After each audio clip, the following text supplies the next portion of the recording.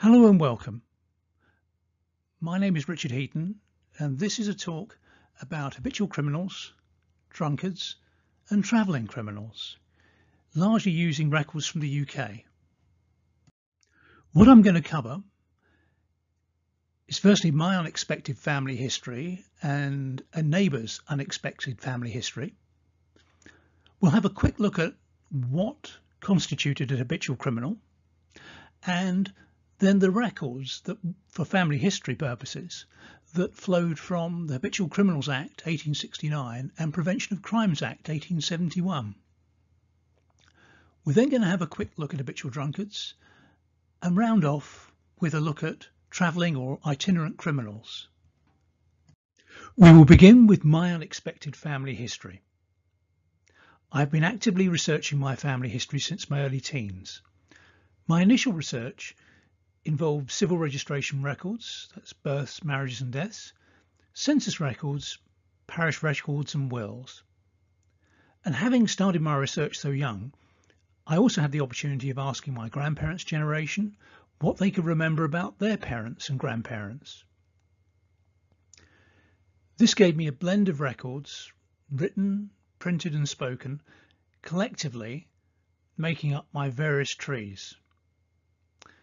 But family history is always really work in progress. There are those annoying loose ends and occasional inconsistencies, which leads me to my unexpected family history. It concerns my great-great-grandfather and family, whose photograph you can see here. This is Francis William Spanswick. Born in 1836 and baptised in 1838, he was the youngest of 8 children. His father, Roger, a silversmith, died when Francis was young, and he was apprenticed to Stephen Crouch, a pocketbook maker, and is listed with the Crouch family in the 1851 census of St Giles, Cripplegate. In 1859, he married Susanna Mary Cuttress at Bethnal Green, and they had 3 daughters. But tragically, so the story goes, Susanna died shortly after the birth of her youngest daughter in 1867, my great-grandmother. Francis, grieving from the loss of Susanna, paid another family to bring up my great-grandmother, and indeed she is absent from the family group in the 1871 census. However, the family my great-grandmother was boarded with discovered that she had a great singing voice and put her on the stage. Francis had no knowledge of this until a friend saw my great-grandmother and let him know. He was furious and took my great-grandmother back immediately, and she appears in the 1881 census, aged 13. In later years, my great-aunt and grandmother would visit him, and my great-aunt would play his piano for him, and they had great memories of Francis. The photograph shows him as a smartly dressed Victorian. He died aged 74 in 1910 and left no diaries or letters. I only have the photograph and one letter sent to him in the 1880s from a sister who had married and emigrated to Canada. And that might have been it. However, thanks to Find My Past and Ancestry, a lot of unexpected family history has emerged. Not just the solution to some tricky loose ends, for no death certificate has been found for Susanna. And Francis also states in the 1871-81 census that he's actually married, years after Susanna's supposed death. I'll save that for another day. But also the following. New information is continually being made available online, where I guess it's the most easily accessible nowadays for most family historians to do their research. As I say, I didn't have any great expectations of finding anything new about Francis. And then Find My Past did a lot of work on England and Wales Crime, Prison and Punishment, in which they included details of a series HO 140. And on typing in Spanswick, up came Francis, and the details shown here. Francis Spanswick, age 38, pocketbook maker. And of course we are talking about crime. He was charged at Clerkenwell Police Court on the 5th of July 1876 with obtaining by false and fraudulent pretences from William Henry Crane the sum of 5 shillings with intent to defraud. He was found guilty of obtaining money by false pretences, and for 5 shillings he was sentenced to 6 calendar months in the House of Correction, Coldbath Fields, near where he lived in Clerkenwell. Obviously quite a shock.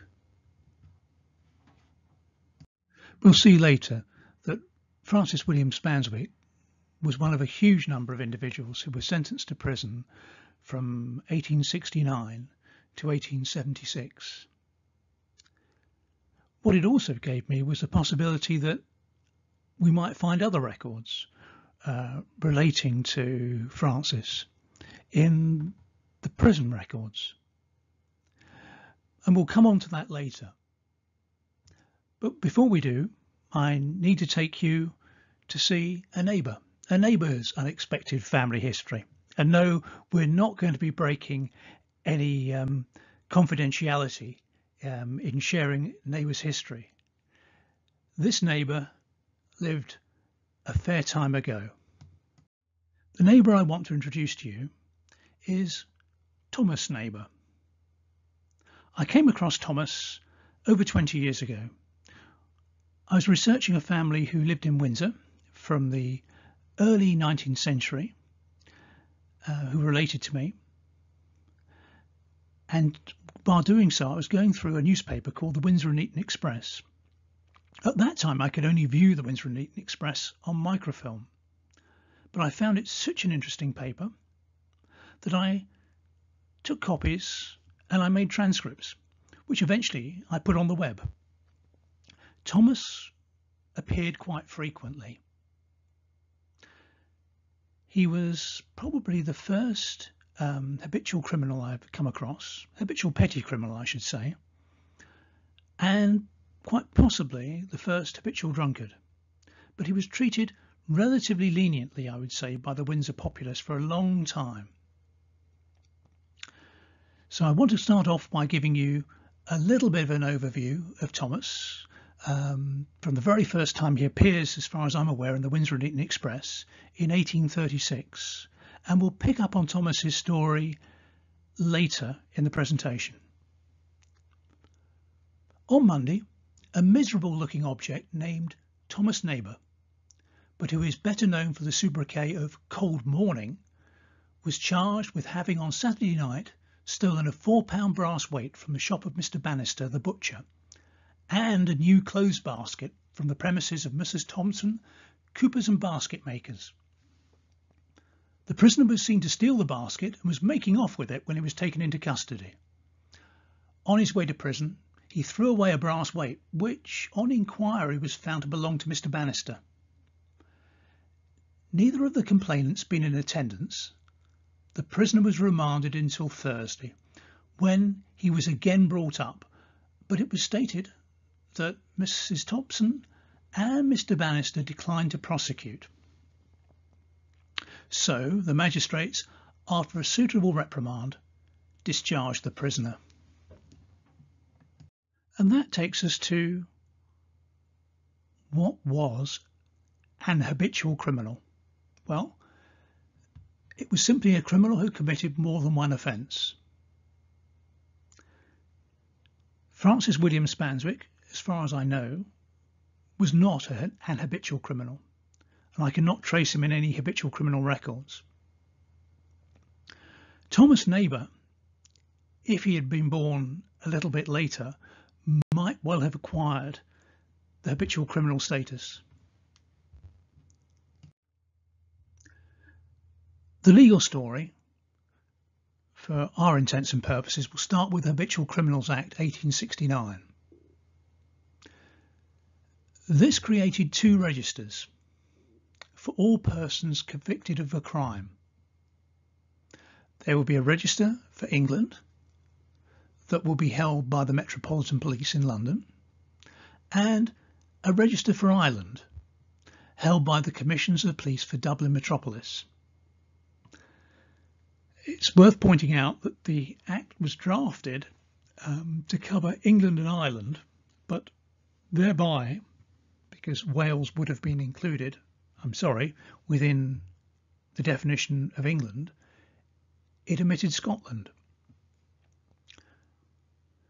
The information for the registers was to be provided by returns submitted from time to time by jailers or governors of county and borough prisons and chief officers of police. Now, from time to time obviously is a bit vague, but information was definitely flowing in to the Metropolitan Police in London, if not the Commissioners of Police in Dublin. That said, there must have been some concerns. Well, firstly, because Scotland had been omitted from the legislation. So the Prevention of Crimes Act followed pretty swiftly in 1871, and this added the third register for all persons convicted of a crime in Scotland. So there were now three registers, one for England with the Met Police, one for Scotland, which was supposed to be managed by the Secretary to the Manager of the General Prisons at Perth, and one for Ireland, Commissioners of Police, again for Dublin Metropolis. And there was a bit of tightening up of some of the other areas of the 1869 Act. The jailer or governor of the prison shall make returns of the persons convicted of crime and coming within his custody, which is pretty similar to the previous Act, but there was now a penalty. Failure to comply or willfully submitting a return containing any false or imperfect statement, there was a penalty of up to £20 per offence. What was really new were there were now regulations as to the photographing of all prisoners convicted of crime who may be from time to time confined in any prison within Great Britain or Ireland. So any prisoner in any jail within Ireland or Great Britain should have had their photograph taken. Because if they'd refused, and I guess they could have refused, if they decided they weren't going to obey that regulation or any other, but specifically from our interest, the photographic regulation, then they would be deemed guilty of an offence against prison discipline, which would have incurred a punishment. I've mentioned previously that I've got a pretty substantial collection of original newspapers. I've also got a pretty substantial collection of original books, directories and other works which I can refer to for family history. Amongst that collection are a number of registers of habitual criminals. The earliest of these was published in 1876, and it's an alphabetical list of the habitual criminals from 1869 to 1876, first quarter. During that time, they've been submitted by these governors of prisons, who we referred to earlier. They'd sent in details of over 179,000 individuals. So potentially there were over 179,000 individuals, and this may just be the individuals submitted to London, Bow Street, and excluding Scotland and excluding Ireland. It's not clear from the descriptions, but that could be 179,000 individuals who would have had their photographs taken. The alphabetical register is a subset of that, so it's not 179,000 names with their descriptions, unfortunately, but these are the habitual criminals, the repeat offenders, and it contained over 12,000 names, 12,000 individuals that is, who had accounted for over 21,000 convictions, and most of whom, if not all of them, had aliases. And together with aliases, there are 21,000 names in this document, the Alphabetical Register of Habitual Criminals. And just to be clear, this is really picking up only individuals convicted of an indictment of a crime and previous conviction is proved against them. So these are only repeat offenders. So it's only a small subset, though an important subset, of the 179,000. One of the points of interest, not necessarily so much for family historians, but for those who might be interested in crime and how police were tackling crime, they did try to put together some statistics. So they tried to basically put together something around where the criminals were born, the habitual criminals were born, and the percentage rate of the population, so they could have some idea of the ranking. And while London has the largest number of habitual criminals, because of the size of the London population, it works out relatively small, and there are therefore quite a few other towns and cities which, as a percentage of the population, had a much higher level of habitual criminals. We'll look at the detail in just a second, but before we do, just a quick overview of what was printed. The first register of habitual criminals, the one containing the 12,000 names, ran from late 1869 through to the first quarter of 1876. Thereafter, regular prints were made of habitual criminals. I think there were probably annual printed volumes, and occasionally you would get consolidated volumes, which would have been particularly useful. Having several years together, it would make it much easier to search, be less paper. They ran up well past into the 20th century, I believe, probably finishing sometime in the 1920s. However, I can only really confirm what was in them up to 1893, which is the last and most recent copy I have. You can see basically the same information was being recorded all the way through from those 1869 through to 1893. We have, and this is I guess what interests family historians, the name and alias. So here we've got William Adamson, and it refers you also to see Blackett and Cuthbert. You'll get an age, a height, a hair colour and eye colour, a facial complexion, trade or occupation if relevant. You'll get details of the prison from which William was liberated and the date he was liberated, the offence for which he was convicted and the sentence, and whether there was any supervision required, and that will be he would need to report back to a police station on a regular basis. In this case we can see it's 7 years. The intended residence had to be given as well, so where you intended to live after you were liberated. And finally there'll be details of any marks or remarks, and these are exactly the same description that appears in the deserters lists. And typically here we're talking about anything that's obvious, such as scars, tattoos. We're talking about any other injuries you may actually have, any other old injuries. And that was all being used as ever, should you need to be identified again because you were suspected of having committed a crime. And boy, if you were expected to have committed a crime, you were almost certainly trying to use another name, another alias, to avoid getting convicted. So we have these registers of individuals, of habitual criminals. It's probably worth just reflecting on how they were supposed to work. And this was a fairly consistent approach from the instructions given at the front of these registers from 1876 through to 1893. Let's suppose we have somebody in custody who says his name is John Albury.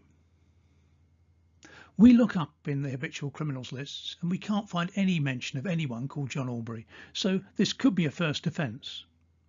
But we suspect this isn't the case, and the person who calls himself John Albury may have gone under a previous name. This may be an alias. So we examine John Albury for any distinctive marks. Fortunately, there's some quite obvious marks for us to make notes of. He's got a long scar on the right side of his face. On his right arm, he's got a ship tattoo. And on the second finger of his right hand, he's got a ring tattooed. We refer to the list of habitual criminals. We can look for criminals who have scars and scars on the right side of their face. And that narrows it down. And then we can look for, within those individuals, for any that have tattoos, any tattoos that match those on John Albury. And we find, having done that, there's an individual called Thomas Reed listed with these distinctive marks. The next step, because what's interesting, the registrars, these individuals who were collecting this list do not have the photographs. They then need to apply to the prison governor from which Thomas Reed was liberated for a copy of the photograph. Or, failing that, with assistance with a person who's acquainted with him. So it wasn't that easy a task, and you can imagine it would take a fair bit of time. But sadly, those photographs were not being held centrally. They were held up and down the country and held in the ownership of the prison governor. There appears to be no copy at that stage. Just worth reflecting as well how many habitual criminals there may have been. I was under the impression these registers had petered out in the 1920s, but they may well have extended even further than that. The register from 1893, the last one I have, mentions that from the initial publication in 1876 to 1893, their list of habitual criminals had reached over 76,000 individuals. What we can also look at is Find My Past have indexed 151,000 habitual criminals from MIPO 6, and these cover the years 1881 to 1936. Based therefore on the estimates that I've got, because there were annual figures published, you would expect there to be between 1876 and 1936 almost 182,000 individuals, and that must have taken quite a lot of searching. And a photograph may well have existed of Francis William Spanswick, taken at the House of Correction, Coldbath Fields, either when he arrived in 1876 or before he departed in early 1877, after he completed his 6-month sentence. But sadly, and this seems to be fairly common, no surviving photographic records of prisoners in Coldbath Fields so far have been traced. So that was habitual criminals, and now we move on to habitual drunkards. These records are a much smaller series. The images I'm showing here, all from information that was shared by an ex-Metropolitan Police officer before they ever got onto the web through MIPO. The Metropolitan Police were circulating photographs and descriptions of habitual drunkards on a weekly basis to pubs and clubs across London. And they were doing this from roughly 1903 to 1914. Find My Past have indexed, as far as I'm aware, 5,800 individuals, just over 5,800. And the genealogist may have done the same thing. I'm not aware of that they're on Ancestry, but I may have missed it.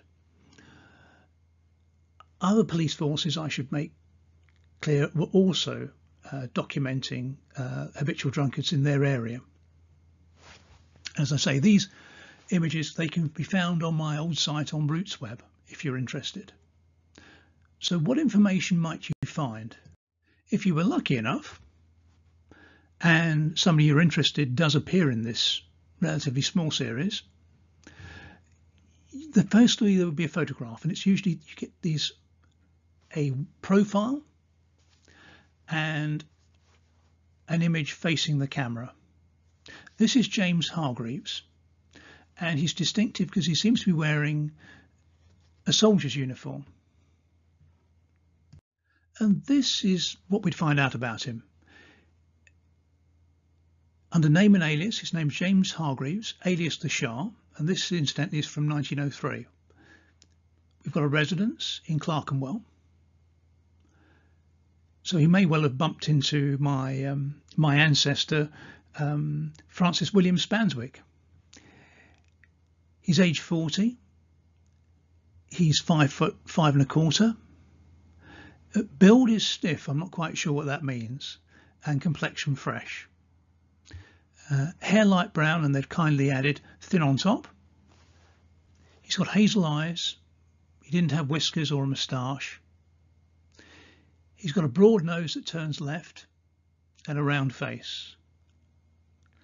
It didn't really come out on the photograph, but he's got scars over the right eyebrow and right cheek. His left ear is deformed, and he's got his arms and body tattooed. And by profession or occupation, he's a costermonger. Before we move on to travelling or itinerant criminals, I thought I might bring to your attention a rare book from the USA. Now, I'm sure there's quite a few countries that were doing similar documentation across Europe of professional or travelling criminals. This was published in 1886 in the USA by Thomas Burns, who was the head of the New York Constabulary at the time. And it can be found on the Internet Archive, and I believe it documents over 240 travelling criminals, most of which I think have got photographs. It's well worthwhile having a look if you get a chance. Again, you'll get quite detailed biographies and descriptions of their crimes. We're coming towards the end of the presentation now, and I just want to bring to your attention another series of records. These were published by the Convict Supervision Office at New Scotland Yard and are called the Illustrated Circulars. The example we have here, I've only got very few indeed, is from 1906, and they were issued by the Registrar of Habitual Criminals. These are photographs and descriptions of what were called travelling criminals or itinerant criminals, which I've seen described as slippery as eels. And Hertfordshire Record Office has a collection of these, should you wish to refer to them. On the front page of the document is almost a postcard size photograph, which is subdivided with lots of face-on pictures of the travelling criminals. If you look closely, you may notice that there's some writing on some of them, and that's actually fine writing on these documents is really common.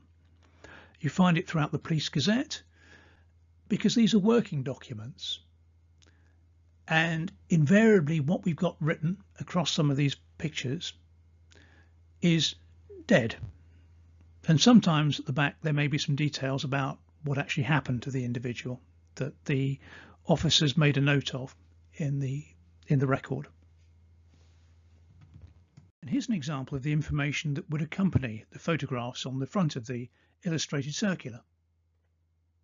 You can see there's various notes written on here, annotations if you like, and as I've said, these are really quite common on all manner of police documents and can add quite a bit of information that hasn't actually been printed, which makes, if you like, to a certain extent, potentially the document unique. We're starting off with names and aliases.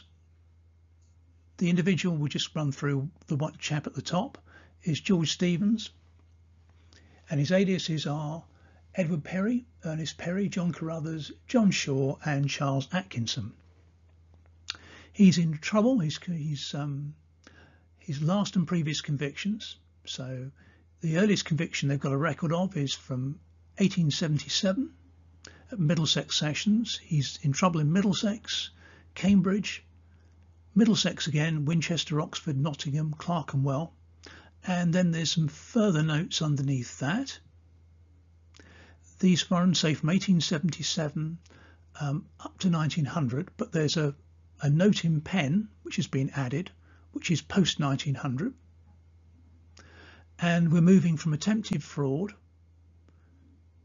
stealing, burglary, failing to report, receiving stolen goods. And then we have lists of the sentences.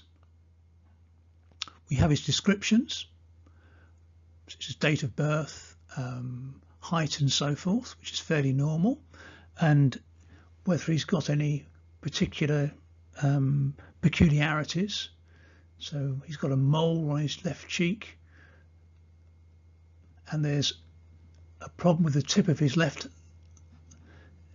little finger, which has been crushed. And then we come on to remarks, and these are basically details of how he operates. So he says here he's selecting a shop or temporary unoccupied private residence, and he'll find a way in through a window or break in, presumably through the roof in some way from the description, cutting through, and then he'll steal. And he'll do this particularly residences, he's saying, I think, near the riverbank, and works in inverted commas with a companion who is sometimes a woman. And sometimes they'll give details of the individuals who they're actually working with. At the beginning of the presentation, I introduced two individuals to you. My great-great-grandfather, Francis William Spanswick, who appears to be a one-off offender, not a habitual criminal, and a gentleman called Thomas Neighbour, who I mentioned was a habitual criminal, if a petty criminal, I should add, and possibly a habitual drunkard. And I just wanted to share a little bit more about him on the following couple of slides. I've done this really just to demonstrate that with a bit of luck and a really good local paper, you can add a lot more colour than we can find in other records.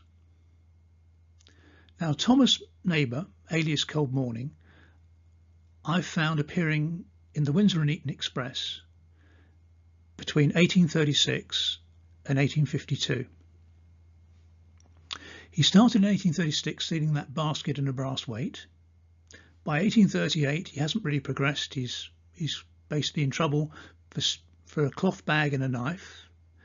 In 1839, he's in trouble twice with a quantity of seeds, which is stolen, and then a nail bag and garden peas. In 1844, he's drunk and disorderly. In 1848, he's found begging. And finally, in 1852, he's in trouble for vagrancy. And then he gets 31 days hard labour. And these have all been traced through one newspaper title, as I say, the Windsor and Eton Express. And if you're lucky and you're looking at an individual like this and you've got a really good local newspaper, then you can construct a similar sort of history. And obviously behind each one of these is an actual little report. And I'll finish on one last report from Thomas Neighbour. This is from 1844. On Monday last, Thomas Neighbour, better known by the cognomen Cold Morning, a drunken and dissolute character, was brought before the Mayor H. Spratley, Esquire, charged with being drunk and disorderly on the morning of the previous day, (Sunday). he was fined 5 shillings, or to be placed in the stocks 4 hours, when he at once preferred being placed in the stocks. And that's it. I hope you've enjoyed this talk covering habitual criminals, habitual drunkards, and travelling or itinerant criminals. Not to mention briefly meeting my great-great-grandfather and Thomas Neighbour. Thank you for listening.